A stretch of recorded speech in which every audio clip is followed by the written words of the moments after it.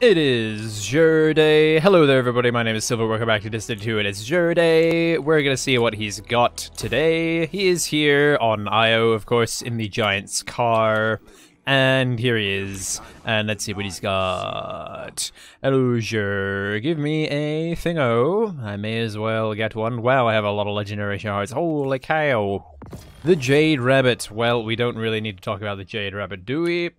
Get scrapped. Get out of my face. Okay, cool. The weapon of the week is the Prometheus lens. This thing is alright. It's kind of whatever. And it has an Osiris ornament. It shoots a fire laser, and the longer you hold the fire laser, the bigger the the point of where it hits creates like this damaging field, and the bigger it grows and stuff, and it's a fire laser.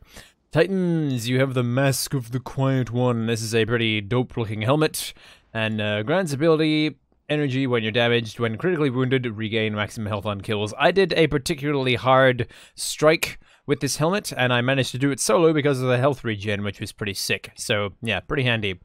Warlocks, you have the Skull of Dire Ahamkara. Provides additional damage resistance during Nova Bomb, and Nova Bomb kills grant super energy. I haven't used this very much because, if I'm being honest, its perk is kind of meh. And finally, the Ophidia Spat Thief for hunters. You gain an extra knife charge, and you throw more knives. Holy cow. Alright then, everybody, that was a really quick day. His inventory is quite honestly pretty average this week. And, yeah. Thanks for watching, everybody, and I'll see you next time. I'm gonna eat my ramen again. See ya!